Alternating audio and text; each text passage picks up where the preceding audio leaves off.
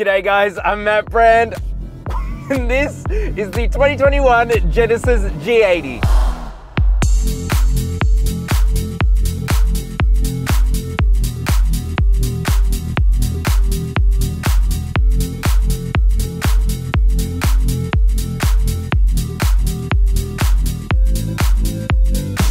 Now, a couple of weeks ago, I was in the all-new Genesis G80, which is the flagship luxury SUV from Genesis, and now I'm in the super luxurious sedan version of pretty much that car. And just like the GV80, this car is nuts. Not only is it stunning to look at, and the interior is beautiful as well, it also drives like the most classic, beautiful land yacht you've ever seen. And did I mention you can pick this up? You can pick this up for less than 100,000 Australian dollars. Yes, that is a lot of money, but no, it's not a lot of money when you put this in comparison to competitors. There is so much to unpack here, so we better just get into it. Starting at the front, and first look at the ginormous, enormous, gigantic crest grille. It is just, it's the size of my apartment, but actually I love it. I think it suits the character of this car so well. I know a lot of people hate big grills because they're scared of change. I like it, especially the way it glints kind of in the sunlight. It is like wrapped in chrome. It can be quite blinding from the outside, but it looks like a luxury watch. It's just that good. Flanking the grille are the double line headlights, which are a staple of the Genesis brand now, and keep it that way, Genesis, because it is stunning. And even though they're supposed to apparently emulate the wings of the crest in marketing mumbo jumbo, I can kind of see it. Of course, the headlights are more than just beautiful. The daytime running lights are stunning, of course, being that double LED. They also act as the turning signal indicators, but more importantly, they are extremely functional. You have a quad LED setup. They are super bright, low beam, and especially high beam. It's like blinding, which is great for country roads. This car is a perfect Grand Tourer. And then apart from the headlights and the grille, not much else is going on, and that's a good thing because they are the centerpiece. Absolutely, they're huge. And the front is just, it's such a complete look, in my opinion. Certainly the most striking car I have seen in a very long time. Moving on to the side, and let's address these awesome wheels. My God, if you can option these on your G80, option them. They are so striking, stunning, beautiful. Yes, they are extremely flashy, but hey, if you're getting one of these cars, you want to be flashy. Man, they're so cool. I cannot get enough of them. Anyway, let's talk about the rest of the side. You do get a pretty coupy looking sedan, which at first I hated that industry trend, but it's grown on me. I think it actually works very well in this placement. You do get chrome down the bottom and around the windows, but that's about it. Oh, but a really nice touch, and why it kind of looks like a Bentley, is you've got like this B on the side, which is the turning signal indicators, and it looks great. It's a really cool look when you turn on the turning signal indicators. It creates like a continuous turning signal across the side with the B. It's very cool. Excuse me here while I give it a bit of the sauce. Ooh. Beautiful. It's beautiful. And then the rear again is just a very beautiful, elegant look. First of all, the body panels are shaped in such a way that it gives it like a ducktail spoiler almost. Just like the front, the rear lights are double lines. Again, beautiful. I love the way they look at night especially. And of course, when you put on the turning signals, they also have the double line effect. I just love that design language. I think Genesis have made something so unique and simple yet beautiful. And for me, the cherry on top with the rear is that for the exhaust tips, they are shaped just like the crest grille. They're in that crest shape. And it's a bit odd, but I like it. I like where they've gone with it. Overall, I just cannot get over the way the G80 looks. Just like the GV80, it is beautiful. Oh man, it's such a good looking car. And I cannot tell you how many people have been trying to get a photo of this car, breaking their necks just to see it. Especially with the wheels, which are absurd. They are absurd, but they just complete the character. But I'm curious to know what you guys think. What do you love or hate about the way that the Genesis G80 looks? In the comment section, I've left a thread and I've put there what I love and hate about the way the Genesis G80 looks. So go down there, have a look what I have to say, and let me know what you guys think. Now I want to move on to the interior, but before we do, we're going to give it a bit of the sauce. Oh. This is not meant for that.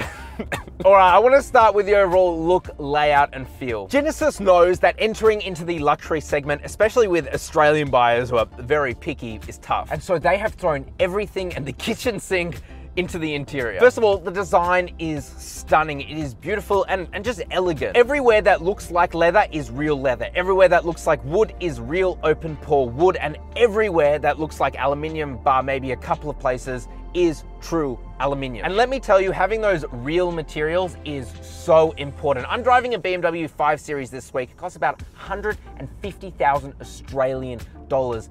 And the dash is fake leather. So this car here, we'll get onto price at the end, but this car here at 95,000 Australian dollars gets real leather. It just goes to show that you can still get a good value proposition. But anyway, it just feels beautiful in here, and to be honest, I've been choosing to drive this more than the 5 Series just because of how comfortable I am in this interior. Then there is ergonomics and practicality. The steering wheel is tilting and telescoping massively and electronically too, and the seats are adjusting 10 ways. This doesn't have the luxury pack with like the 16-way adjusting seats, but 10 ways is enough. Storage is great too. You get 2 cup holders up front underneath this beautifully dampened wooden like facade. You get a couple more, of course, in the doors, and the door bins are a generous size. The center armrest lined in this beautiful leather and opens up beautifully. Also has plenty of storage space within it. The glove box is a good size as well. And then you have a storage place for your phone up front. In terms of I/O, you have a cooled wireless charging pad, which means that your phone will stay cooler and therefore charge faster. You also get 2 USB ports up front, and you get a 12-volt socket within the center armrest. So yes, ergonomics and practicality, great in this G80. The seats are just extremely comfortable. Again, this is not the luxury pack, which is $15,000 more.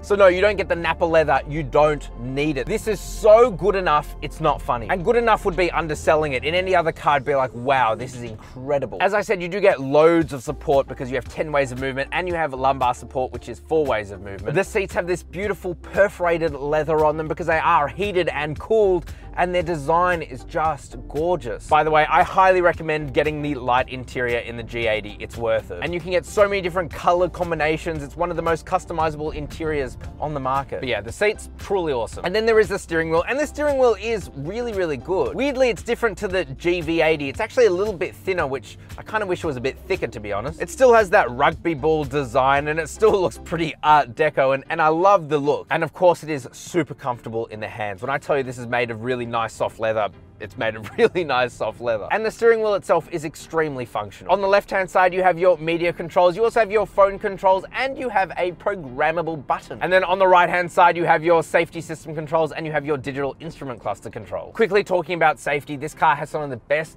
safety systems under the sun. First of all, it comes with pretty much every safety system out there. A big shout out though to the adaptive cruise control, which will take you all the way to a standstill, and also the lane keep and lane centering assist. This thing will hook you into the center of the lane and effectively drive itself. Up ahead of you is an 8-inch partially digital instrument cluster. On the left-hand side, you do have a traditional analog speedometer and a little fuel gauge. And then the other 2/3 is a giant screen. On the very right-hand side, you do generally have a tachometer, but when you do put on the turning signal indicators, it does show up as a camera, both the right-hand and left-hand side, so you can see your blind spots. And then in the center, you can show heaps of different information. It's certainly not the prettiest system out there. All of the German rivals, they do it better. You can get a digital instrument cluster, but it's really not worth it. It has a bit of a trick up its sleeve that it can go 3D, but it's so not necessary. And also, it displays pretty much the same information, just a little bit prettier. Again, it's just not worth the $15,000 price tag that the luxury pack commands. Even though the instrument cluster might not be class leading, this 14.5-inch infotainment display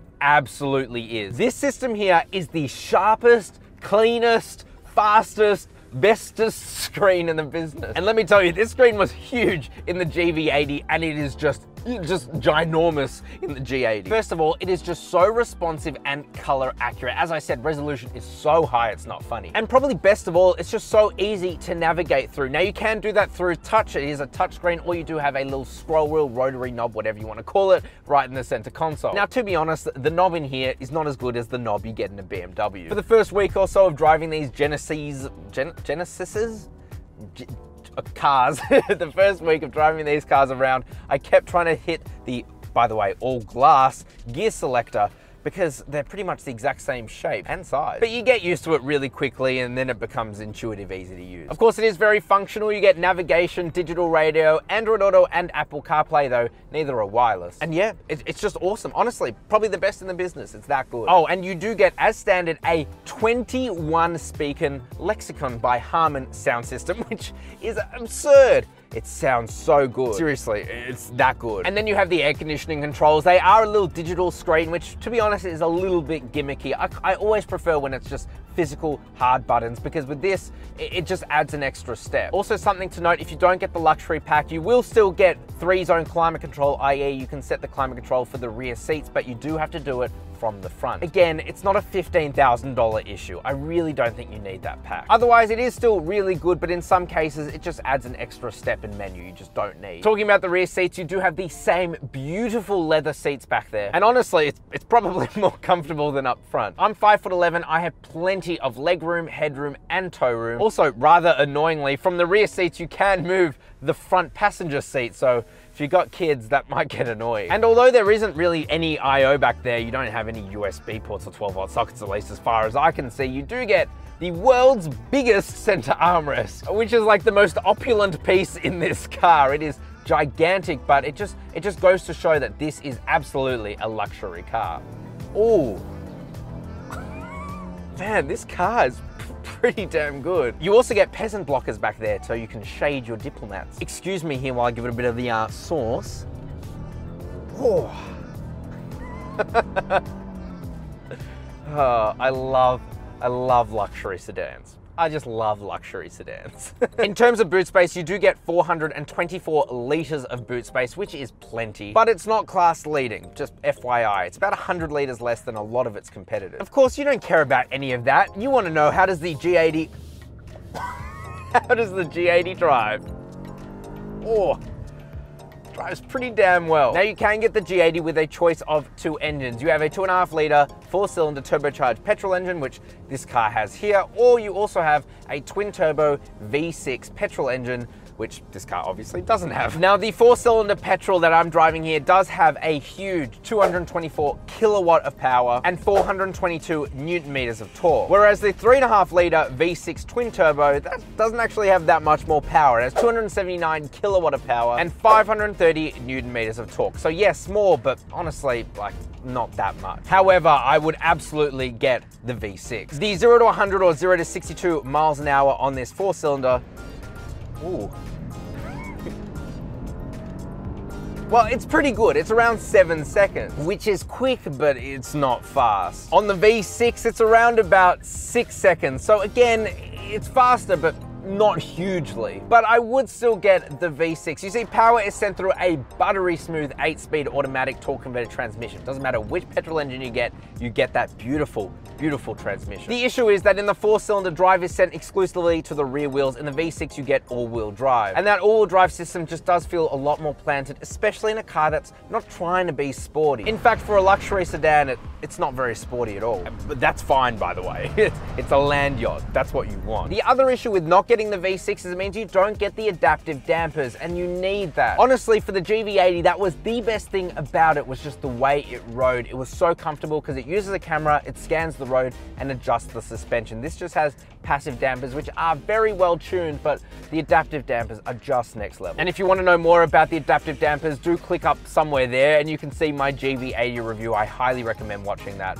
Trust me, you will see. In terms of the passive dampers though, they are really, really good. Genesis, well, really Hyundai here in Australia, do all of the local tuning, and you can tell because it just suits every surface out there. Yes, there is loads of body roll, so much body roll, but that is okay. You know, you don't have to make every sedan out there sporty. It doesn't have the 5 Series sportiness in terms of its handling and dynamics and perfect weight distribution. No, it's a giant land yacht. But if you're buying a luxury car, isn't that what you want? Isn't total comfort what you want? Certainly what I would want. I will say, if you are trying to get into a G80 and you're looking at the 4-cylinder, this engine is a pearler of an engine. Just like the V6, it is an all-new engine and it is just so well refined. But then when you put your foot down, it goes. I'll put the car into sport mode and take a corner.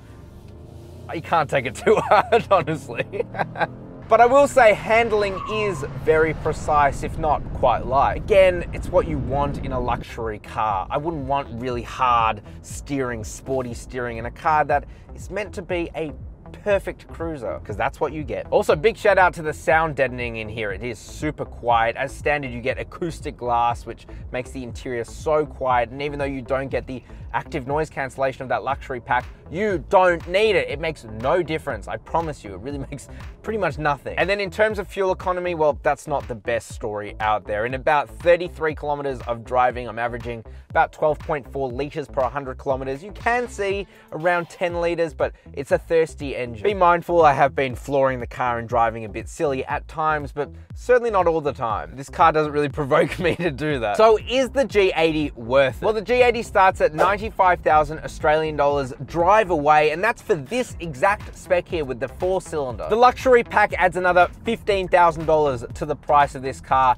It is not worth it. It is not worth it. What is worth it though is the V6, which comes with that all-wheel drive system and adaptive dampers. That's worth it. And that costs just over 111,000 Australian dollars. That one is the one to go for. Now, personally, if it were me, I would just go for the GV80. They drive almost identically. The G80 is no sports car. Obviously, the GV80 is no sports car either. You just get a better seating position. You get way more room on the inside. But if you are looking for a luxury sedan, then absolutely I can recommend the G80. It is a great car. Not the best in terms of how it drives, but the overall package, especially for the price, absolutely. But anyway, guys, thank you very much for watching. Click over there and watch my GV80 review. It is effectively this car as a bigger SUV. God, that's a great car. Of course, go down there, hit the subscribe button. I release an awesome new car review like this every single week. And please do like, comment down below. Let me know what you think. Thanks again, and I'll see you next week.